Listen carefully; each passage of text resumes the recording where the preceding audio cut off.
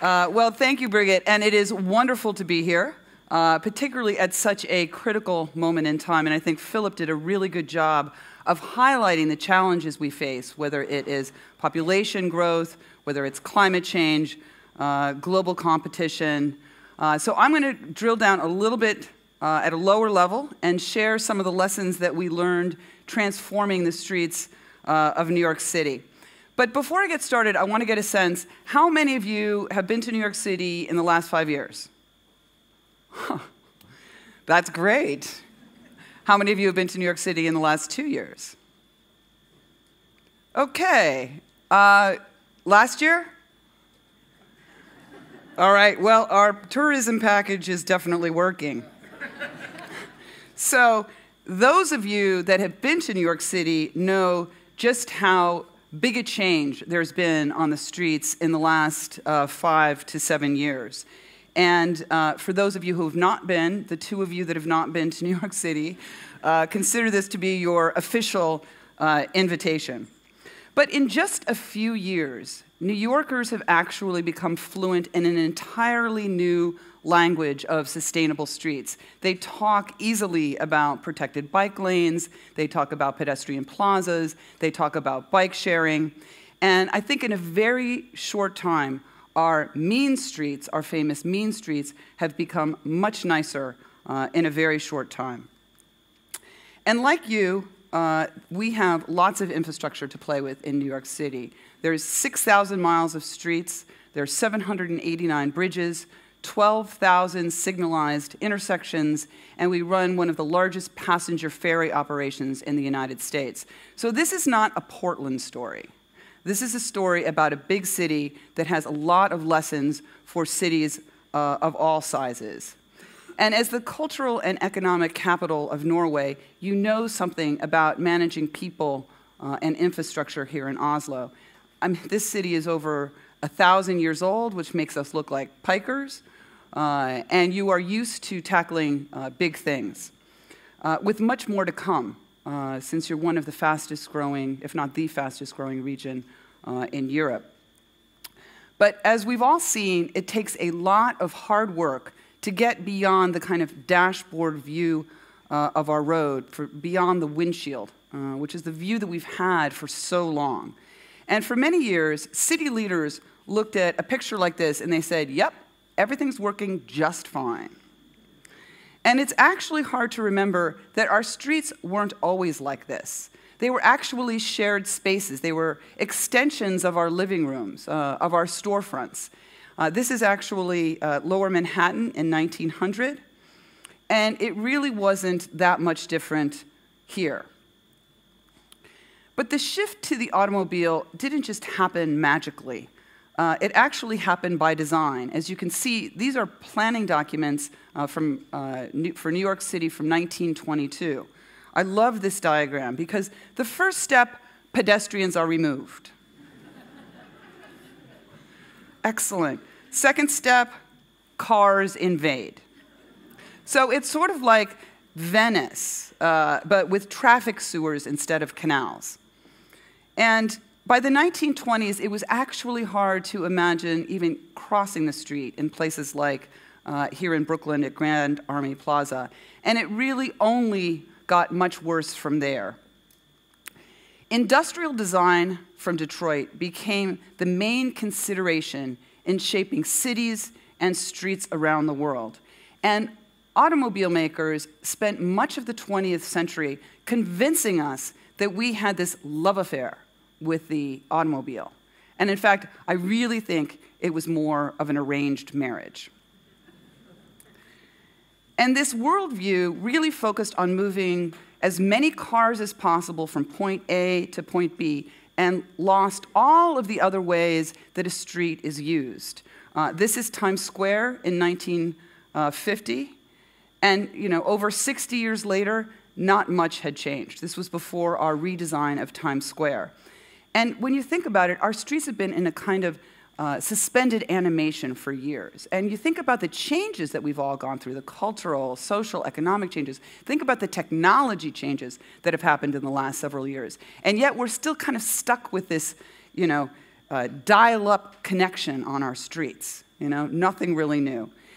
And what we ended up doing was, thanks to Mayor Bloomberg, we ended up shattering the status quo that we saw on our streets. And his long-range sustainability plan, called Plan YC, recognized that if we're going to continue to grow and thrive in the years and decades ahead, and accommodate the million more people that are expected to come to New York by 2030, we needed to change the way that we did business and to work towards the streets that we actually wanted, and not just the Stone Age system that we'd actually inherited. But to make real change, you need leaders with vision, with courage and commitment, like Ellen, like Borid, like Opal Hansen. And you cannot change the big ship of a city if you do not have a plan to get there. And so one of the very first things that we did at New York City DOT was to create a strategic plan, which was basically a new roadmap for our streets. And our strategies focused on making our streets better for walking, to make it easier to get around the city by bike, to make it faster and more convenient to take the bus. Now, these ideas are not new. But what was really new was the speed with which we delivered these programs. New Yorkers, I don't know how it is here, but New Yorkers actually had gotten to the point where they actually didn't believe that it was possible to change the streets of New York City. I mean, you all are moving forward with a really robust transit program. We are on our 4th groundbreaking of just one transit line. So people had really almost given up that our streets could change. So we moved really fast. With just paint and planters and stones, we changed our streets in real time. And the proof of concept wasn't just a computer model, but it was actually real-world performance. And it's an important idea because what it does is it allows you to change the use of a space, and you can always put it back if it doesn't work. People can't argue that our streets are working so perfectly that they can never change. And so the idea of showing the world of the possible, but being able to adapt it and put it back if it doesn't work, is a very important idea. And we did these quick changes to make the ideas in our long-range sustainability plan, Mayor Bloomberg's Plan YC, a tangible reality for New Yorkers. We did this plaza in Brooklyn over a weekend. We just painted it green, striped the curb, put out the table and chairs, and it was real-time transformation. We did this all over the city. This is in Lower Manhattan in the financial district. Since all of you have been there, you've seen this. We have very narrow streets in Lower Manhattan, and so there was not a lot of space for cafes. So we created these pop-up cafes. And we did it in places like Madison Square, which is famous for its iconic Flatiron building, but it's also famous for the widest intersection in New York City. And we changed it. And it was interesting, even when we put out the orange barrels, just to mark out where we were going to change the space, people came to that space like it was a Star Trek episode. They just, they came out of nowhere. I don't know what they were doing before, but they came. And this art class was there like an hour after we put out the orange barrels. So New Yorkers are hungry. And today, this is one of the most popular plazas in New York City. And it's so interesting to me because people will sit, there's a park over there, this beautiful park, Madison Square Park, but people choose to sit in the plaza right in the middle of the traffic, just to feel the energy and the pulse of the city. So these new public spaces are in big demand all around the city. We did it all around the city, not just Manhattan. This is in Queens. And we really worked hard to create safer crossings. This is the foot of the Williamsburg Bridge. And we just organized it so it worked better for everywhere.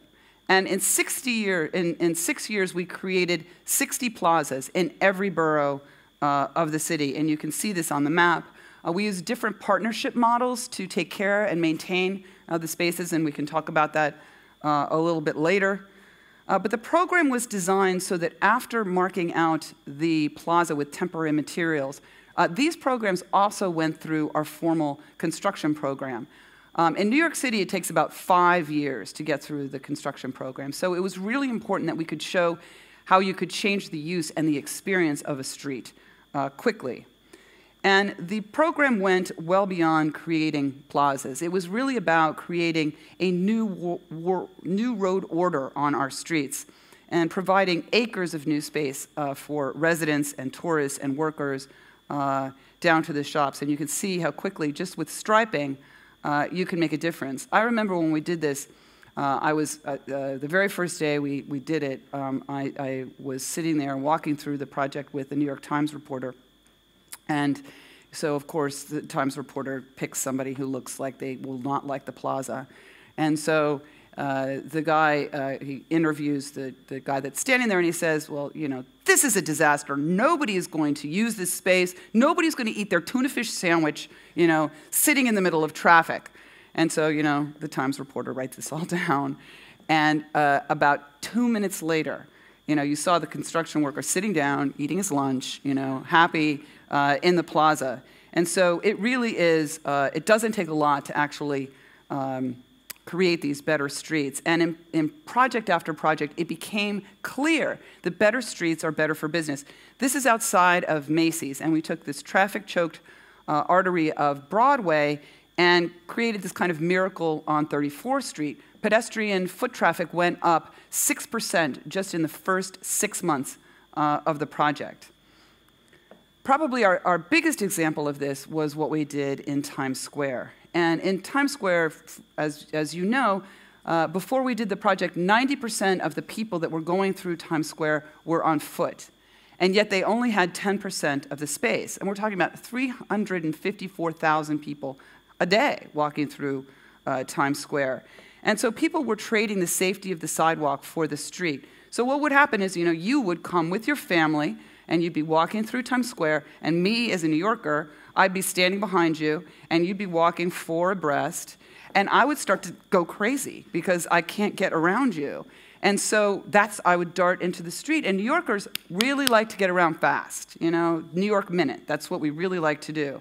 And so it's interesting how when you actually give the space for the people that use it and want it, the miracle that can happen with that. So, you know, we actually announced this as a pilot program to test it out. Mayor Bloomberg, I pitched it to him in 2009, and you know, he didn't really blink. Well, he sort of blinked. He said, "You want to do what?" And it was incredible. He agreed that we would do it, but we would monitor the results. We would analyze how it worked from a safety perspective, a mobility perspective, an economic development perspective. And if it worked, we'd keep it, and if it didn't work, we would put it back. His line was, "In God we trust, and everyone else bring data." So we brought lots and lots of data.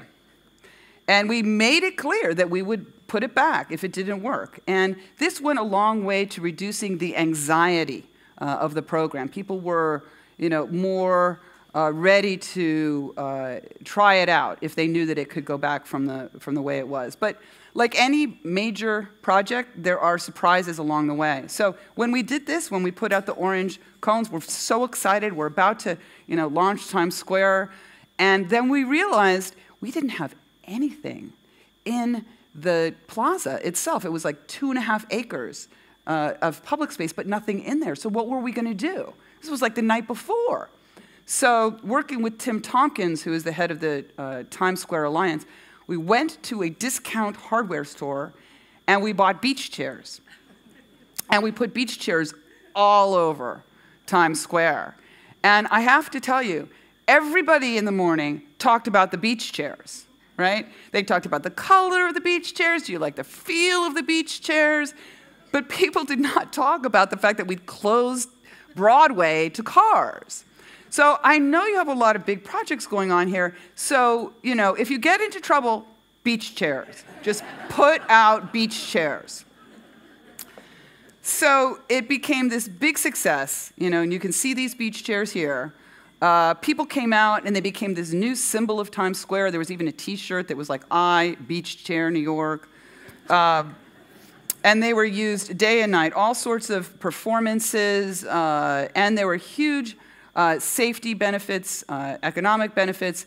80% fewer people were walking in the street, and which brought injuries down. And that's a huge thing. I mean, New Yorkers are crazy, as I said, about this space. We really need to be able to get by. In fact, in one of the first year when I was transportation commissioner, actually a group of artists, guerrilla artists, went to Fifth Avenue, and they dressed up in New York City DOT hats and vests and, buckets, and they striped down the middle of Fifth Avenue, down the sidewalk, but did a big stripe.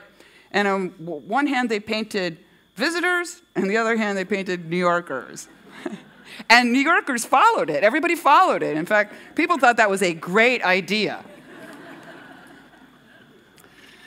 So these kinds of projects, provide much safer streets. We saw motorist injuries go down 63%, even as travel times remained the same in Midtown.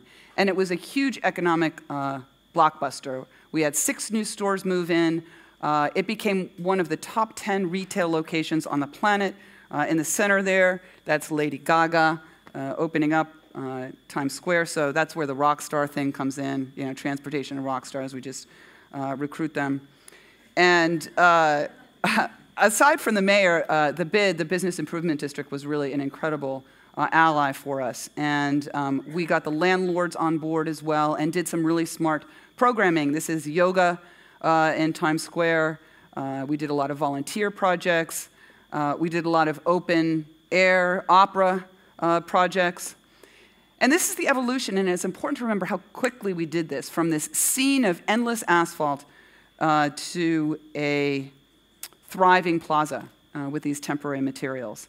And now we are looking at the permanent construction, which is opening up in phases. And it's been this huge success with New Yorkers who before would not have been caught dead in Times Square. And I really can't say enough about the work that Snøhetta did. I know they're based here, and I know Tanja is here, and they've just did an incredible work, bringing an incredible design palette to Times Square. In fact, these pavers look like the pavers on the waterfront that you have in Oslo that Ellen showed us yesterday, and they're studded with these little studs which reflect the lights of the billboards, and it creates this great new energy of the street. And it really just remade this image of New York. And I actually have one of the beach chairs still in my office today. It's my little piece of history. And so when you come, this is what you'll see. This is the final reconstruction. And you're seeing these kinds of new approaches everywhere. In places like Los Angeles, the car-centric capital of the United States. And they've transformed in front of their famous Central City Market, creating these new pedestrian oases. And you're seeing new pedestrian plazas in Philadelphia. You're seeing the same kind of work in Buenos Aires or in Auckland. This is the heart of Mexico City. So you can see this language of sustainable streets is universal. And this new blueprint for cities is also about building in more ways for people to get around. And people are not going to walk or bike unless they feel safe doing so. So in that sense, safety and sustainability go hand in hand. And this is especially important when you are biking. And if you create a safer infrastructure, people will bike. So we took streets like these, that basically the message of the street was bike at your own risk. And we transformed them into these. And these projects have a dramatic impact that goes well beyond the bike lane. Where we put in protected bike paths, we saw injuries go down 50% on the street for all users, not just cyclists, but also for drivers and pedestrians. And retail sales went up 50%. So all the businesses along the protected bike route saw their sales increase 50%. So these projects are not, they are an incredible part of an economic development strategy for the city. And we created this extensive set of designs to work in different situations. And so where we didn't have enough room for a protected bike lane, we would stripe a green high visibility lane. On wider streets, of course, we did put in these protected bike lanes. We also put in two-way lanes to connect the network. So you never came off the network without having a smooth connection. And all across the city, we took advantage of the infrastructure that we had, whether it was medians that we could create, or taking streets that were kind of the Wild West. This is First Avenue. This is one of my favorite projects. It's like the Wild West, this north-south street that goes across, transverses Manhattan. And it went from this to this. So I love this. This makes me so happy to do. Actually, this is one of my favorite moments in time, was when we launched our bike share program, and I was, Alexander knows this story, I was riding the bike, the very first bike, and I'm riding up, and I'm in this protected lane, and I'm being protected by the bikes, by the parked cars that are there, which was an idea that I got from Copenhagen, and the cars are moving, and there are 3 lanes of dedicated traffic, and then you have the bus, and it's moving up the bus lane, and birds are singing, and rainbows are going, and it was just like incredible, So I'm getting carried away. And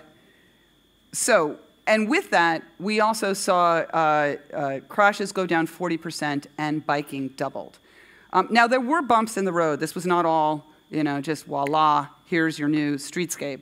When you push the status quo, and I know you know that here, when you take away a parking space, it can be controversial. And the status quo definitely pushes back. Probably ground zero for the pushback was something called Prospect Park West. This is a park in Brooklyn. And the community had asked us to fix it. It was a very dangerous speedway. Cars would zoom up Prospect Park West. It was like a jetway. They were like planes zooming through, and very, very dangerous corridor. So they asked us to fix it. So what we did was we put in this protected bike lane, 2-way bike lane, and the number of cars speeding went down 75%. People were not riding on the sidewalk anymore. But it became this political football. One Brooklyn paper called it the most contested slab of concrete outside the Gaza Strip. Now, we do get a little excited in New York, but that was really kind of captured it for me. But the success of this project far outlasted the headlines. And one of the most common complaints I got when we were changing the streets was that if you put more cyclists on the street, you're going to have much more dangerous streets. There are going to be many, many more accidents. And in fact, the opposite was true. As you can see here, more bike lanes, more cyclists, the safer your streets are. So if you want a safer city, build bike lanes. So in under 7 years, we built 400 miles of on-street bike lanes. And we connected our bridges and put together a real biking backbone for New York City. So we went from this to this. This to this. So easy when you do it on the computer. And I can't really say enough about the advocates who really supported our work, whether it was the community advocates like Eric McClure up there on the top left, who came out and did rallies in support of Prospect Park West, or Transportation Alternatives, our local bike advocacy community that really helped on the push for safer streets with more bike lanes. Our council members and legislative leaders, and some of the progressive press went a very long way to helping us work through these changes. And it was interesting, we found at the end of the day that the people were far ahead of the press and far ahead of the politicians. In fact, these are the statistics at the end of the Bloomberg administration, and you can see 73% support for bike share. You see 72% support for pedestrian plazas, and 64% for our bike lanes. If the bike lanes were running for office, it would be a landslide. So today, city planners around the world are actually adopting these tools for their own streets. And you see this in places like Atlanta, here, to Denver, to Indianapolis, which has become a kind of biking capital for the Midwest, Pittsburgh, Austin, Seattle, Vancouver, London, Lima, Stockholm, and right here at home. I think all these cities are showing that biking and walking and transit can play well together if you don't force them to fight over the scraps. And I think the city's new 10-year master plan could be the master stroke, creating a new road order for Oslo. And for New York City, a big part of our new road order was the launch of our bike share system. This is another one of my favorite pictures because it's one of the few pictures where I'm standing next to the mayor and smiling, because in almost all of the rest of the pictures, I'm standing behind the mayor like this, just praying that it works. And fortunately, it did. And it's been a big success, 15 million trips taken, 25 million rides. And a big reason for the success of the program was the station siting process. Over 65,000 New Yorkers actually went on to our online portal and said where they wanted these stations to be. And the key was the proximity to transit, which made a huge difference. And now we've got 7,000 bikes and 330 stations, and we're expanding to 10,000 bikes at the end of the year. And it really went a long way to kind of changing who's biking. You know, because in the past, it would be this lycra-clad kind of ninja biker, right? This kind of messenger that would go racing through the streets. And now this is more the typical, you know, cyclist, which also goes a long way to getting the buy-in when everybody is cycling. And you know something about this here. You have one of the oldest modern bike share systems in the world. But I think the challenge is to keep improving it, to ensure that the network is dense enough with enough stations, that you're rebalancing it, that it's convenient, that you're serving low-income neighborhoods. I think that any city that's building a world-class bike share system needs to answer these questions.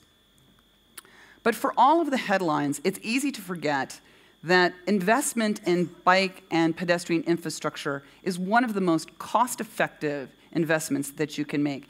In New York, it was less than 1% of our capital budget. You know, it was about 99% of our press coverage, but it was 1% of our money. And these are projects that, you know, any city, large or small, can afford to tackle. And in fact, I think no city can afford not to tackle them. And, you know, I would say that it certainly compares well to the $5.4 billion to widen the E18 roadway. Because the fact is, we are not going to build our way out of congestion just by laying out new roads. We have to make the ones that we have work more efficiently. And that's what we did with our Select Bus Service program, which was, you know, New York's version of bus rapid transit. It was really nothing fancy. We did off-board fare collection, bus-only lanes that were enforced by cameras, you know, 3-door boarding. And the results were impressive. Travel times were reduced by 10%. And at a time when bus ridership was going down, we saw that ridership went up by 10%. So it's important to show that it can be done, right, that we can make changes. Because, you know, in New York, we have the largest bus fleet in North America, but we have the slowest speeds. And so my traffic engineer used to say, I love this line, he would say that the only way to get across town was to be born there. So that's not really the mark of a world-class city. And so we rolled out 7 lines in 6 years across 5 boroughs in parts of the city that hadn't seen transit improvement in decades. And just like our plaza and our bike lanes, more riders and more foot traffic and more was also a huge success on our first bus line, the BX12. We saw a 71% increase in retail sales when we put this new bus lane in the Bronx. And I think it puts a few more holes in this myth that free parking and traffic lanes are the drivers of economic growth. Cars don't shop in stores and restaurants. People do. So these projects also, I think if we're going to create inviting streetscapes for people to encourage them to walk, these projects can't stop at the curb. And we need to create streets that are friendly and have a beautiful design aesthetic. And they should look like somebody cared for them. And you can see that now. These are our new bus shelters. We've also done that with our new bike parking designs and our newsstands and benches. A few years ago, we found that New York was a great walking city, but there were very few places to sit down. You probably saw that when you were there. And so it's kind of an oxymoron, great walking city, no place to sit down. And people would just sit anywhere. You saw them sit on trash cans, on fire hydrants. It was just not great for families with kids, not great for people that are looking to take a load off. And that changed, and we put 1,000 new city benches throughout the city. We also launched a design competition for our new bike racks, which, before they looked like some kind of crazy plumber had just plopped them down on the streets. And so that was a great new addition. And we also worked to improve how you can get around the streets with a new wayfinding system. We'd also done another survey, and we found that at any point in time, 10% of New Yorkers were lost. You may have asked, questions about where to go from one of those 10% that were lost. And that's just the 10% that would admit that they were lost.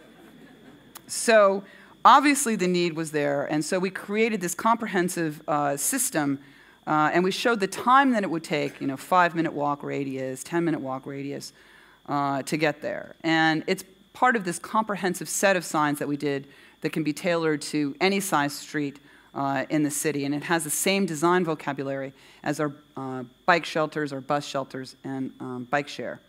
And we also put real-time information on these SBS routes. And as we're getting close to close, I want to highlight that with 6,000 miles of streets and 12,000 miles of sidewalks, we really have the biggest open-air gallery, in the world. And we looked at our streets as showcases for local artists. And we partnered with them to bring new life to these plazas with sculptures. And we also created opportunities for New Yorkers to see their streets in new ways. How many of you have been and done the Summer Streets program in New York in August? You're probably on vacation here in August. But when you come in August, you'll see we close the streets 7 miles, Brooklyn Bridge to Central Park, car-free streets. We programming. You can take kickboxing, dancing, yoga, cha-cha, whatever. I took a kickboxing class with the deputy mayor that I reported to. I have to tell you, it was very cathartic. I liked it. And you can have some fun along the way. We did things like zip lines. We did pop-up pools. These were dumpsters that we obviously cleaned. And people swam in the shadow of Grand Central. We also played with the canvas of our bridges with art installations, even Jersey barriers, generic metal fences around our construction sites. And we just enlivened the neighborhood wherever we could. We commissioned artists to take our streets in new directions. This is actually Molly Dilworth's. It's a heat signature map of Times Square translated into color.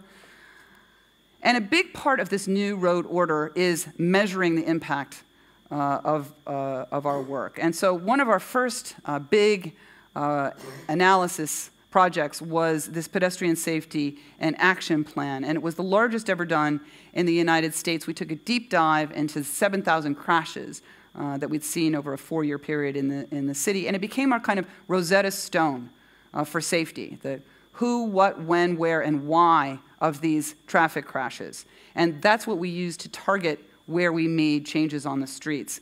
And our goal was to reduce traffic fatalities by 50%, and cities have now moved on to Vision Zero. So, this was the first time that a city had actually committed to a number. And it really helped steer public attitudes for safety and traffic violence. And we took a page out of your book with Vision Zero, which is now being copied all over the world.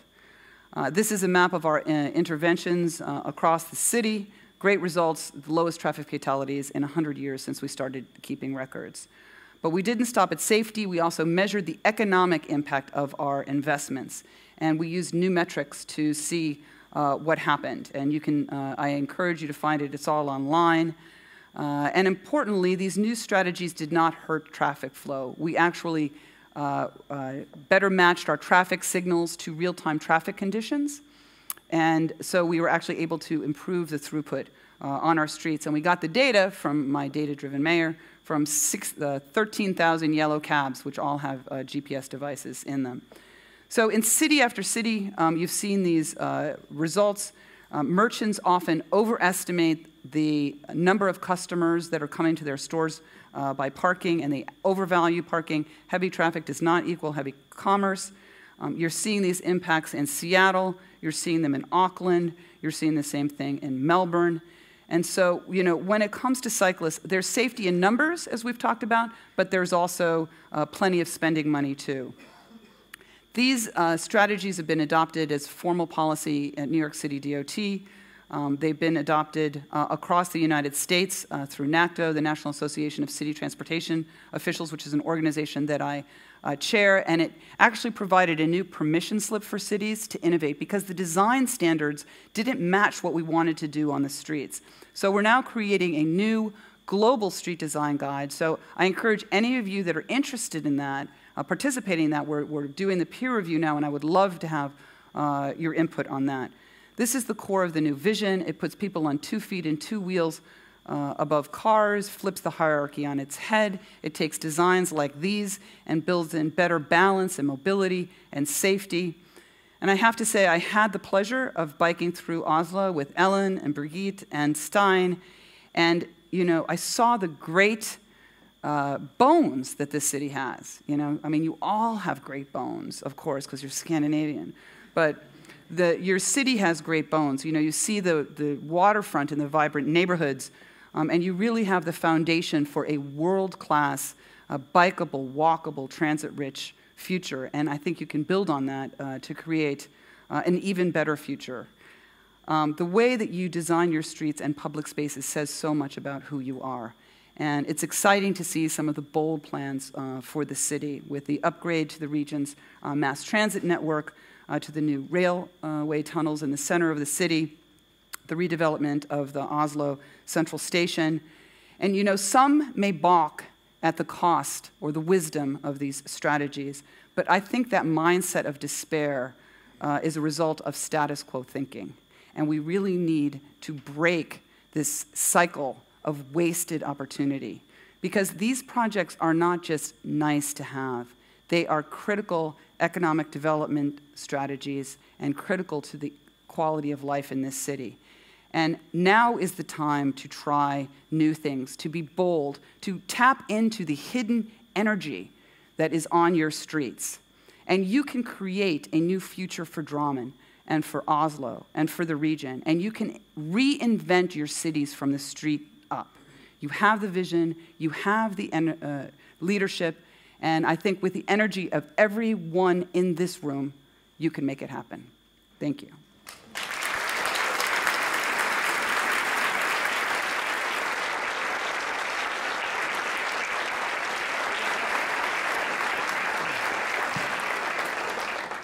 Wow. Thank you very much, Janette, for this, I say, mind-blowing presentation. Or maybe a myth buster. There we go, that's better. I'd also like to ask you one question, or maybe two. With all this evidence, why is it that this myth of business being dependent on car parking at the very doorstep of the shops is so extremely long-lived? I mean, is it because did they refuse to take in the facts? These guys run the businesses and the politicians? Or are they maybe somewhat slow? Or I'm not touching that last part. But I will say that I think that part of the piece is the status quo. We've looked at our streets as being sort of immovable. They're going to be the same way, that's the way they function, and that's the way they're designed. And people don't think that they can be used any differently. And so, the data was actually a very important part of convincing the business community that these are smart strategies, that they're good for business, they're good for money in your pocket. Because people, you take away a parking space and people get really upset. They think that their business is going to go downhill. And in fact, the opposite is true, because when you're cycling and when you're walking, it's easy to step into a store. It's easy to see, oh, that's a cool new place I'd like to go. And so that's increasingly, I think people are starting to understand it, which is why I think you're seeing mayors around the world and cities around the world adopting these new strategies, because they understand that in this global marketplace, people can move anywhere, companies can move anywhere. And so the quality of life of our cities is critical to their economic development, and these strategies are a critical down payment on getting there. We're actually going to have there's like an experiment in Oslo coming up this year where we ask volunteering shops if we can replace the parking sites outside their shop with 6 parking spaces for cycles. Oh, that's great. It's coming up this summer, and it seems like a lot of shop owners actually, they would like to take part in this. Well, it's interesting because in New York we actually took our programs, which we kind of showcased them, but then we turned the programs into application-based programs, so communities would apply to us for a plaza or a bike lane or a bus lane. And what happened over the 5-year period of time is now the demand is off the charts.